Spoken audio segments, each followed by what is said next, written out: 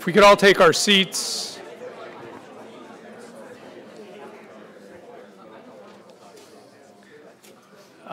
Well, welcome to Brookings. Welcome to everybody here. Welcome to people in the overflow room, to people watching on the webcast, and to people following us on Twitter and other social media that I've been reminded about and I'm still trying to learn. I'm Bill Antholis. I'm the managing director at Brookings, which, as I like to say, means I do whatever Bruce Katz and the team at Metro tells me to do. And today's topic is one that is not only a big part of the Metropolitan Policy Program, it's a big part of all of Brookings. It's very dear to my heart, and Strobe Talbot, the president, John Thornton, the chairman of Brookings, and our board of trustees. And that's jobs and the clean economy, which connects to what we call an all Brookings priority here of energy and climate policy. We have 5 research programs at Brookings. Metro is the youngest, but or maybe the second youngest, but is a real leader in this area. But all 5 of our research programs have people who have worked on energy and climate issues still working on them, from China Energy and the Foreign Policy Program, Energy Security Initiative, also in foreign policy, scholars in economic studies who model climate change, who model energy policy, and people in governance studies such as myself who work on various dimensions of everything from the new grid to the domestic governance and international governance of energy issues. It's a real priority here at Brookings.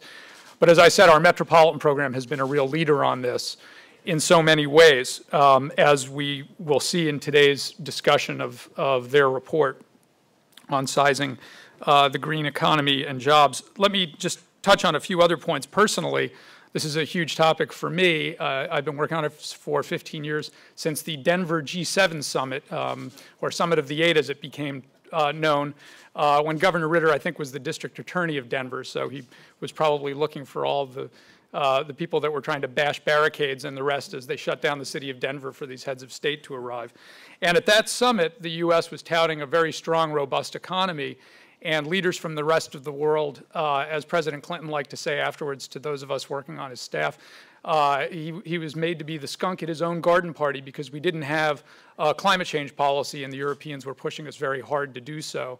That was about 6 months before Kyoto, and the government went into a crash course to prepare for the Kyoto climate change talks, and that was my own baptism on this issue. And for the last 14 years, this subject, what kind of green jobs will this create, has been either a sub-theme or a front and center theme. A year ago, when the U.S. Senate was trying to match the House of Representatives in coming up with a comprehensive energy and climate policy, at that point, the recession was still in its depths, and President Obama was out trying to talk about the creation of green jobs. But the question of how many green jobs would be created kept coming up, and frankly, there was no compelling answer. And there's real reasons why there's no compelling answer, which is these are very hard issues.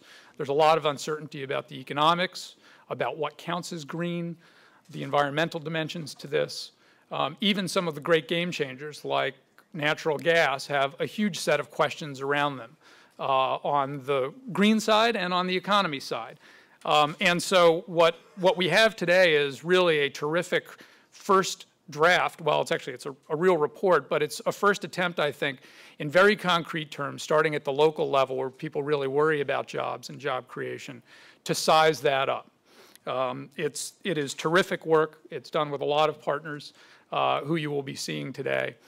And it will break down into 3 different parts. First, a discussion at the firm level of what job creation looks like, then at the regional and metro level, and then at a broader policy macro level where Bruce will be having a conversation with Governor Ritter, who's now at Colorado State University. So with that, I really thank you all for coming. This is really a terrific report and a great set of discussions that we're looking forward to, and I'll turn it over to Bruce Katz.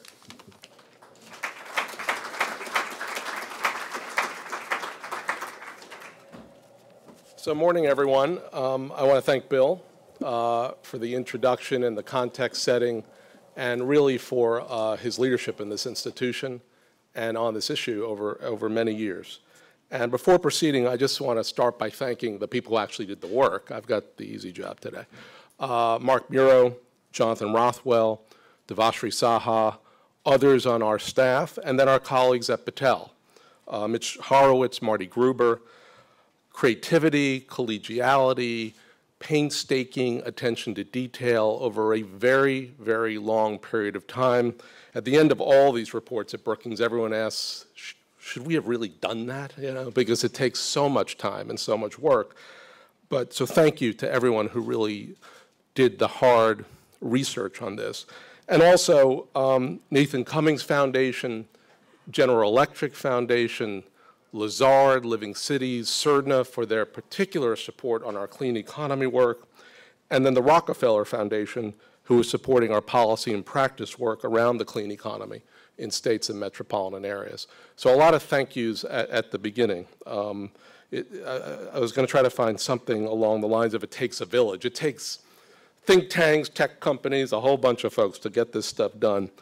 Today, as Bill is saying, we're celebrating not just the release of a report sizing the clean economy, but the unveiling of an interactive website to spur further research, policy, and practice, all freely available at brookings.edu/cleaneconomy. We want today's forum to be a participatory event. We urge all of you in the audience and following on our webcast to engage online early and often. Please comment on Twitter via the hashtag we've created, CleanEcon. Feel free to engage directly with me at Bruce_Katz, Mark at MarkMiro1, and send us any questions that you have at metroq@brookings.edu. So here's the question before us.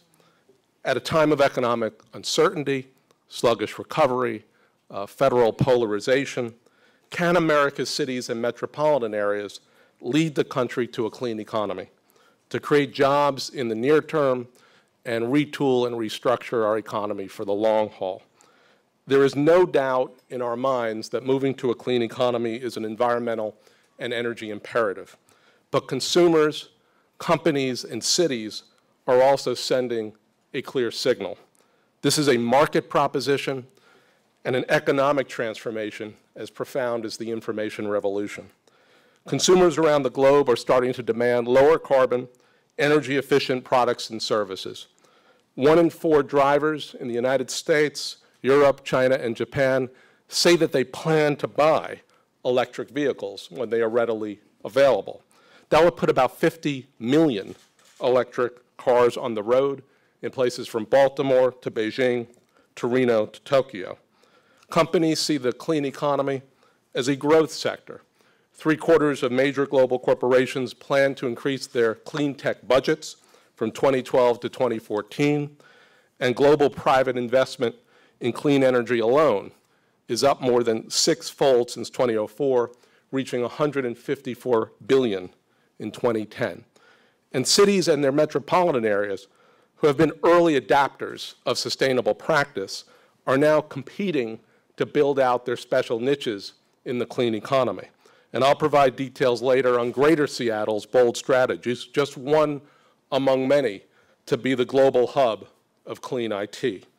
Now, for 2 years, the Brookings Metro program has hammered home the notion that the United States must pursue a different growth model post-recession. That is a next economy driven by exports, powered by low carbon, fueled by innovation, rich with opportunity, and delivered by the large metropolitan areas that drive our economy. Now, today we're going to literally flip the dial and place the clean economy in the center of that macro vision and unveil the scale, the scope, the spatial geography of this promising growth engine. We have 3 sharp and timely findings. First, the clean economy is a significant, diverse, emerging market in the United States, already populated by some 2.7 million jobs. It is disproportionately manufacturing and export intensive and offers better prospects for low and middle skilled workers than the national economy as a whole. This is exactly the kind of economy we want to build post-recession. Second, metro areas are on the vanguard of the clean economy due to their concentration of innovative drivers and institutions, as well as the built environment in which most people live, work, and play. As in exports, metros specialize in different sectors of the clean economy, and the clustering of firms is catalyzing productive and sustainable growth. Third, the U.S. must unleash the entrepreneurial energies and dynamism of our metro engines to accelerate growth of the clean economy. That will require a strategic mix of private sector leadership and innovation and public policy that is stable, supportive, certain, and predictable. Given the nature and scale of global competition, U.S. governments at all levels must get in the game rather than get out of the way. Smart public action can leverage private investment, create desperately needed jobs, and cement our position as the leading edge of innovative growth. So the stakes are very high, and I don't think we should have any illusions about this. We have a lot to do here, and we are falling behind globally. Our competitors in mature and rising economies, Germany, Japan, China, fully understand the potential of clean, and they are working at warp speed to set favorable conditions for rapid growth and grab their share of the next market revolution. We need to get our public-private act together in cities and metros, in state capitals, and at the now polarized federal level. So let's start with our first finding. The clean economy is a significant, diverse, emerging market in the United States. In total, we find there are some 2.7 million clean economy jobs all across the United States. To put that number in perspective, the clean economy is nearly twice the size of the biosciences field and 60% of the 4.8 million strong IT sector. And as you can tell, the clean economy also has more jobs than fossil fuel related industries. Now, our definition of the clean economy is as follows. Any economic activity measured in terms of establishments and jobs that produces goods and services with an environmental benefit or adds value to such products using skills or technologies that are uniquely applied to those products. Now, this definition yields a broad and varied picture of economic activity, old and new, public and private, green and blue. At the highest level, we find establishments and jobs grouping together in 5 discernible categories: renewable energy, energy and resource efficiency, greenhouse gas reduction, environmental management and recycling, agricultural and natural resources conservation, and education and compliance. Now, here we follow the categorization the Bureau of Labor Statistics is using for its own green jobs assessment due next year. Now, these categories then break down into fine-grained segments, ultimately 39 in all. Renewable energy, for example, has 9 segments, including solar and geothermal power and renewable energy services. Energy and resource efficiency has 13 separate segments, from electric vehicle technology to water-efficient products. Greenhouse gas reduction, environmental management, and recycling has 12 segments, including green chemical products and professional environmental services, and so on. You get the idea. Each of the segments, in turn, then has a very distinct economic profile, cutting across multiple activities, skills and occupations, and a distinct special geography, given the special assets and attributes of different places. So let's drill down a little so we just get on the same page. Under renewable energy, let's look at solar photovoltaics, a young, rapidly innovating area. This segment, we find, employs more than 24,000 people in 555 establishments. The list includes 2 major solar manufacturing firms, First Solar with a major plant in Toledo, BP Solar with a facility in this region, in Frederick, and Bombard Electric in Las Vegas, which helps businesses in that region, the casinos, the hotels, the shopping centers, shift their energy use. Under greenhouse gas reduction, let's take a look at professional environmental services, an example of the role that expert services can play in both domestic and global markets. This segment is much, much bigger, 140,000 workers in 5,400 establishments.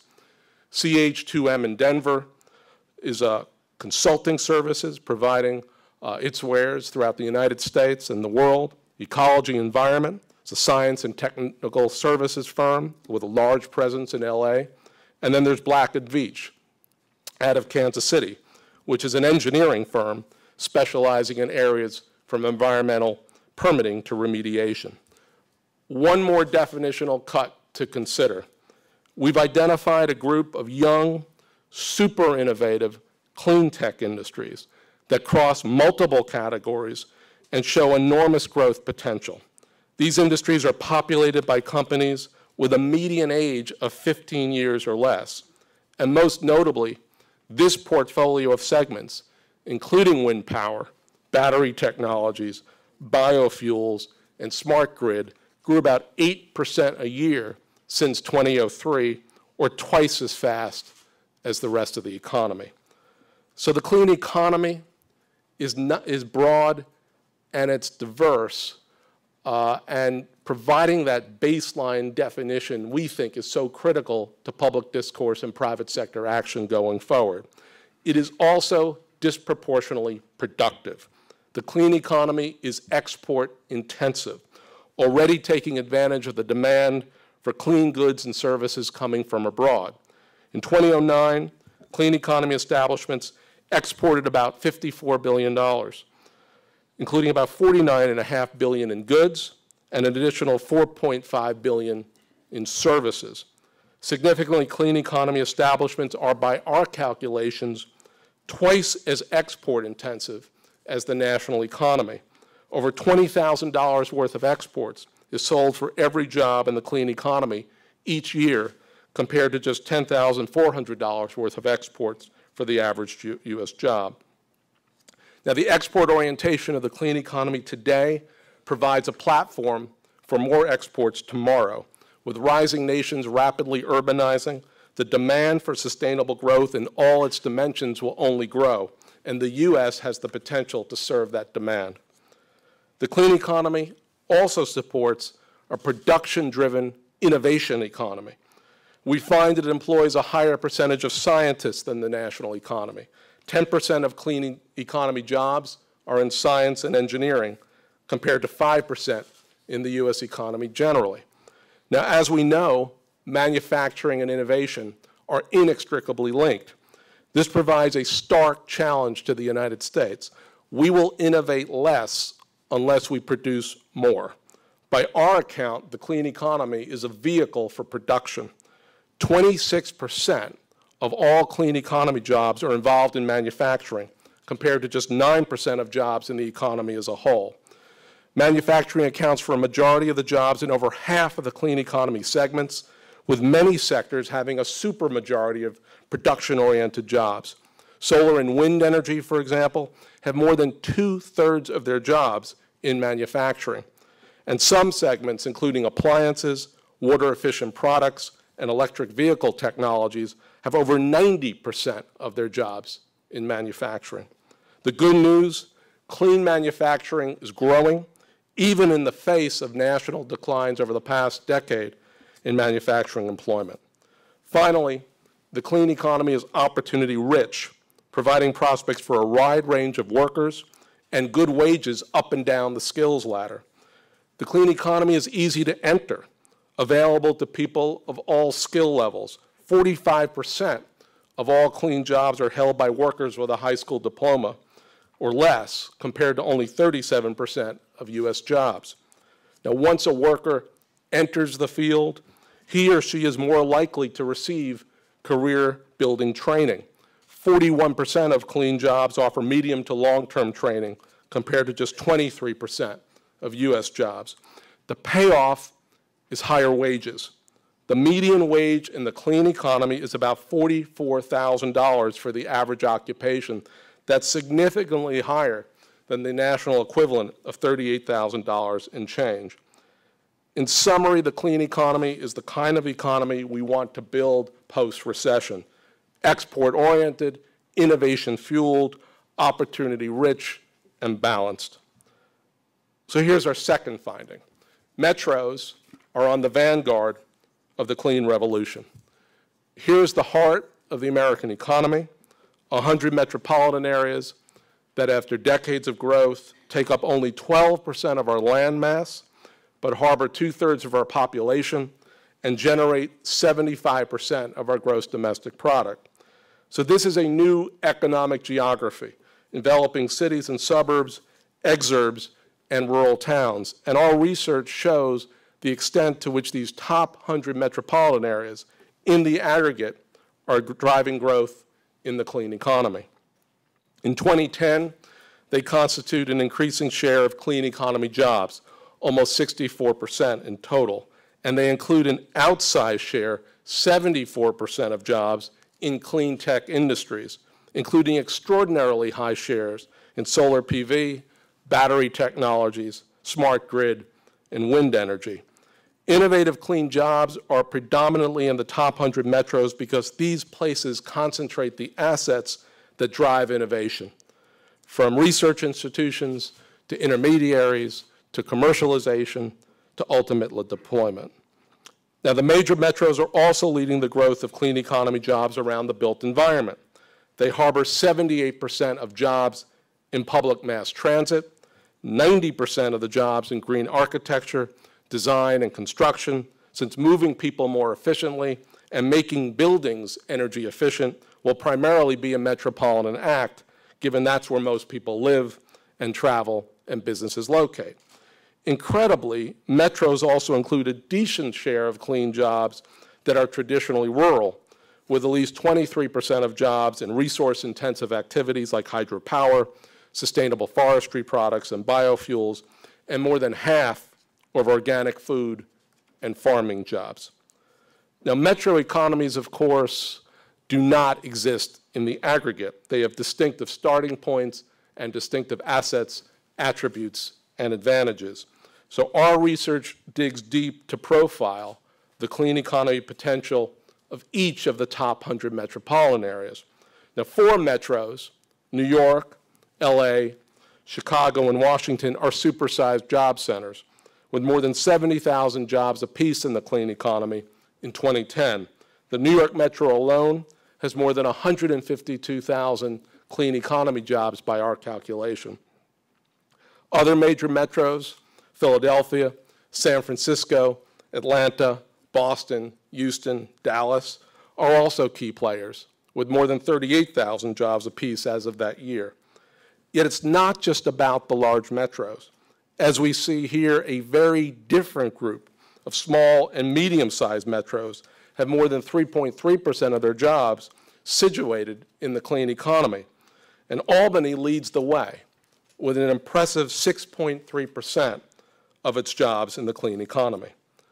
The power of metros is the power of agglomeration, networks, and clusters.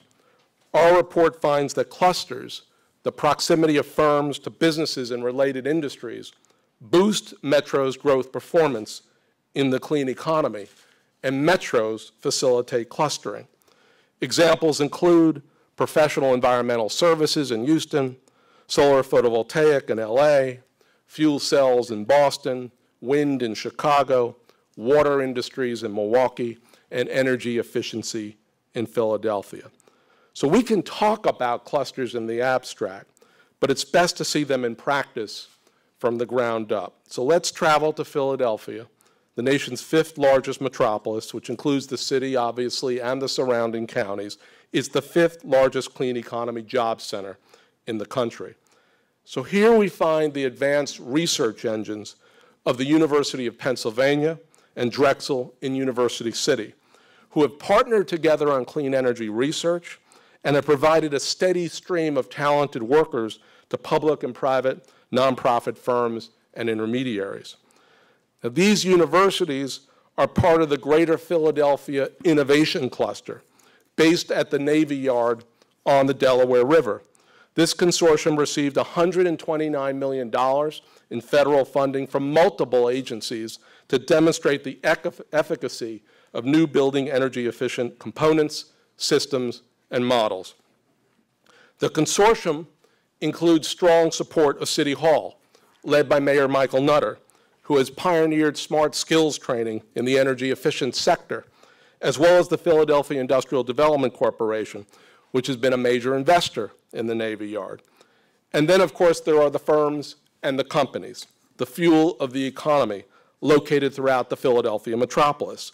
Downtown, we find Veridity Energy, a small smart grid firm with powerful technology tools. The density of Center City obviously supports a healthy mix of highly skilled service firms. So just around the corner is Real Win-Win, which provides finance services to companies making capital investments in energy efficiency. But metro economies cross city and county borders because different kinds of firms require different urban and suburban footprints. So when we look out to the suburb of Radnor, just past Bryn Mawr and I-476, we find Iberdrola, the second largest wind operator in the United States, a subsidiary of a major Spanish renewable energy company, and an example of the wave of foreign direct investment from Germany, from Spain, frankly, ultimately from China, that can help the U.S. build out the clean economy. The Philly story reveals why cities and metro areas power our economy. Hyperlinked networks of private firms and public and nonprofit institutions that fertilize ideas, share workers, extend innovation, enhance competitiveness, and catalyze growth. So that leads to the final proposition. To build out this next economy, the U.S. must unleash the entrepreneurial energies and dynamism of our metropolitan engines. We compete in a fiercely competitive world. While America continues to debate the legitimacy of global warming research, our competitors in established nations like Germany, Japan, and the UK, and rising nations like China are taking transformative steps to grow their clean economies in the precise places, Munich and Tokyo, London and Shanghai, that drive their national economies. The United States can compete with these and other nations. No other nation can match us in domestic demand, advanced research, venture capital, the power of metro concentration. But our potential will not be realized unless we provide a strong policy platform for the build-out of the clean economy. 4 steps are essential, are outlined in the report. Step 1, scale up markets by catalyzing demand for clean economy goods and services. Markets respond to prices, standards, certainty, as well as the procurement and purchasing decisions of government. Step 2, drive innovation by investing in advanced R&D at scale over a sustained period of time via new distributed networks. The U.S. has a distinct competitive advantage in the innovation space if we fund it and if we exploit it. Step 3, catalyze finance to produce and deploy more of what we invent. We cannot just be a nation of idea generators. We need to produce and manufacture and deploy again. And step 4, align with cities and metropolitan areas to realize the synergies of clustering and place. Now, our competitors know that economy shaping of this magnitude should start at the national scale. And so in a perfect world, we would have a federal government that would create a framework for growth and success. Now, we have seen some of that leadership in the past few years through the procurement driving market scaling efforts of the Department of Defense, the creation of new, very successful innovation vehicles like ARPA-E, some of the financial investments of the Department of Energy's Loan Guarantee Program, and the Metro supporting investments in new energy regional innovation clusters like the Greater Philadelphia example, supported by agencies with diverse sets of missions and resources like the Department of Energy, Commerce, Labor, SBA, Education, and others. But our global competitors are upping their goals, they're expanding their commitments, so we desperately need our federal government to go further and act with vision and ambition and consistency and signals to markets and investors. To scale up markets, Congress should enact a national clean energy standard that signals a long-term, consistent commitment to alternative energy sources at the national scale. To drive innovation, Congress should embrace the call by the American Energy Innovation Council, led by corporate titans like Bill Gates and Jeff Immelt, to invest $16 billion annually. That's about $11 billion over what we now invest in clean energy research and development through ARPA-E, but also networks of institutions that are multidisciplinary and engage seamlessly with the private sector. To catalyze finance, Congress should authorize a technology deployment finance entity, a green bank for short, to provide finance of the right scale and risk tolerance to ensure that ideas generated in America lead to products made in America. And Congress should also rationalize, reform, and selectively extend the myriad tax provisions and incentives that currently support the clean economy, but which are now chaotic, unstable, inconsistent, and frankly obtuse about evoking innovation and steady price declines from maturing clean technologies. And finally, to align with regions, Congress should more than double the number of energy innovation hubs and clusters that are seeded and funded. You know, frankly, it's not difficult to lay out what reforms and investments are needed to grow the clean economy. Our competitors have given us ample guidance on that score. The only issue is whether our federal government, riven by excessive partisanship and ideological polarization, can muster the will to get anything done. Now, fortunately, in the United States, we have a default proposition when our national government falters and goes on a frolic and a detour. Our states act as laboratories of democracy. And as California's Lieutenant Governor Gavin Newsom recently observed, our cities and metropolitan areas act as laboratories of innovation. And so that's how, for the time being, we'll need to build our clean economy in the United States, the hard way, from the ground up. The good news, there is no shortage of policy innovation and political commitment at the state and metro scale, as we're going to hear, frankly, from Governor Ritter later this morning.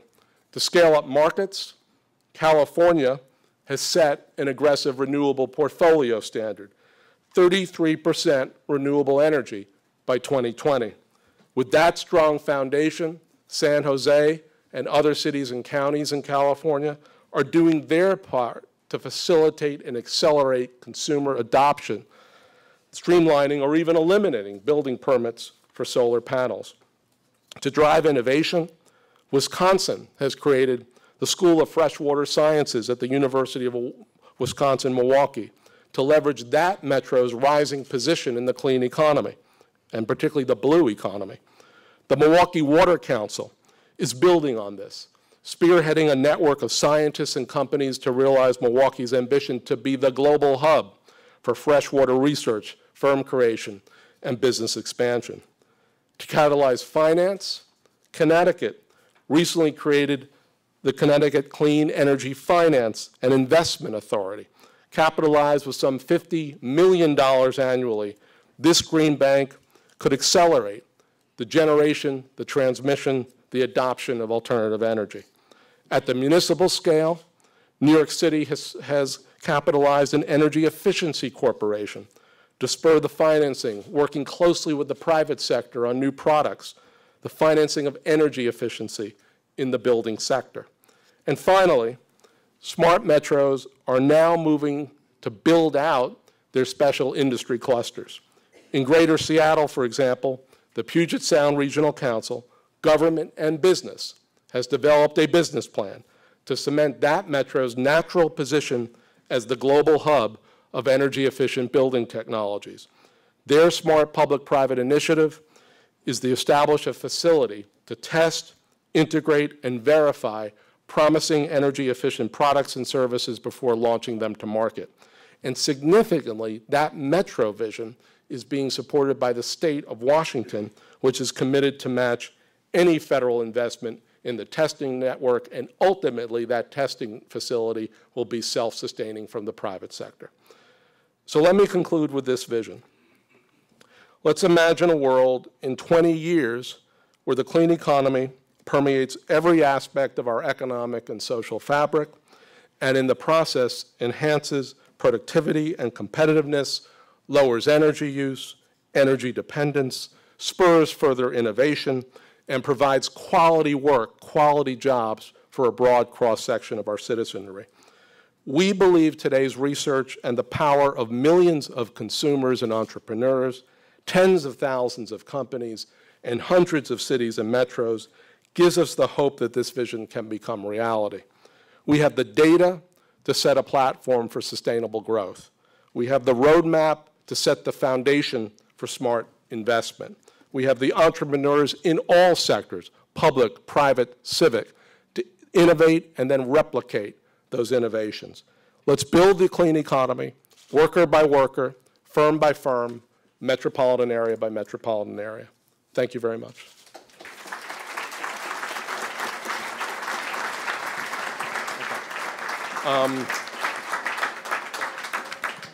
Couple questions, and then we'll move on to question back here.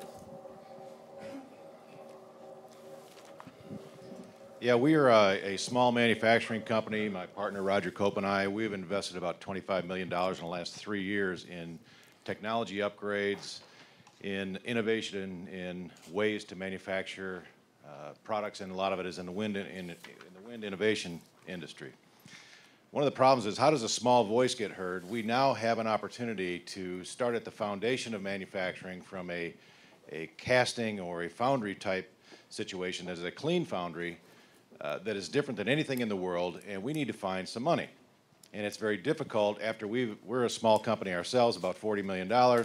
We employ about 200 people, and we've kind of exhausted what we can do on our own, and now we need a place that says we need to be able to go to the marketplace and get funding to build this. It's available now. It's going to happen now. These are things that will employ people right now.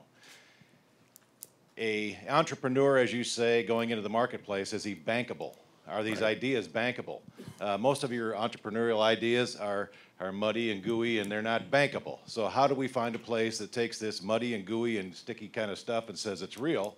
This is something that creates exactly where you want to go, not 20 years from now, today. I'll invest this afternoon if I can find the person that'll do it with me in this process, in the ways to do things, but there's no avenue for a small voice like mine to get anywhere.